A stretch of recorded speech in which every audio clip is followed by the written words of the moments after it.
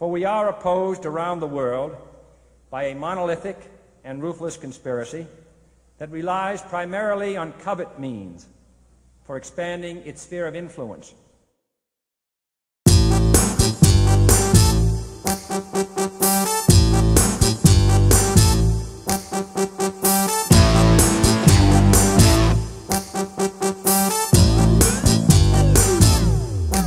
You might be living in virtual reality.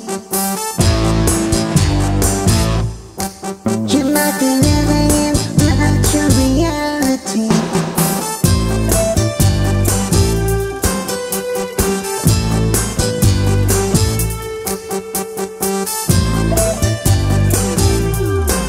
You might be living in virtual reality.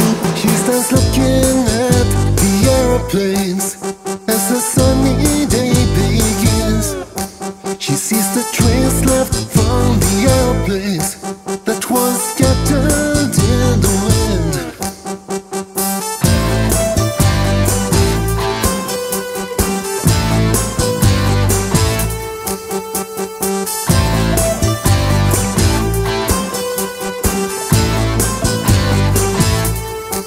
Now all the people say she's crazy to believe in what she sees, and there's a perfect explanation for the trails left in the breeze.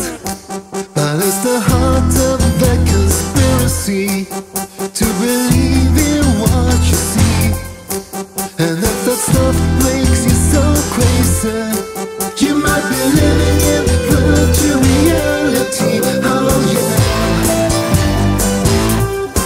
You might be living in virtual reality. Oh yeah.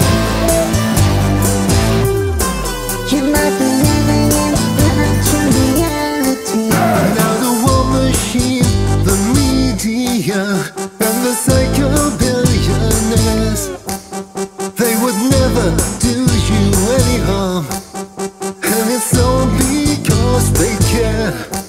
But it's the heart of that conspiracy to keep an open mind. And if the stuff makes you crazy, you might be living in virtual reality. Oh yeah. You might be living in virtual reality. Oh yeah. You might be living in virtual reality. Living in virtual reality. You might be living in virtual reality. Living in virtual reality. You might be living in virtual reality. Some spirits originate from other civilizations within the universe and incarnate on Earth for a time. If your home density or dimension of existence or home planet is not Earth, then you may return home potentially to prepare for a new incarnation there or remain within earthly planes instead. Living in virtual reality. You might be living in virtual reality. Now there's a strange guy on the internet, says we never went to the moon, 'cause it's all made in Hollywood, in a big production room. But it's the heart of that conspiracy to believe in what you see, and if that stuff makes you so crazy, you might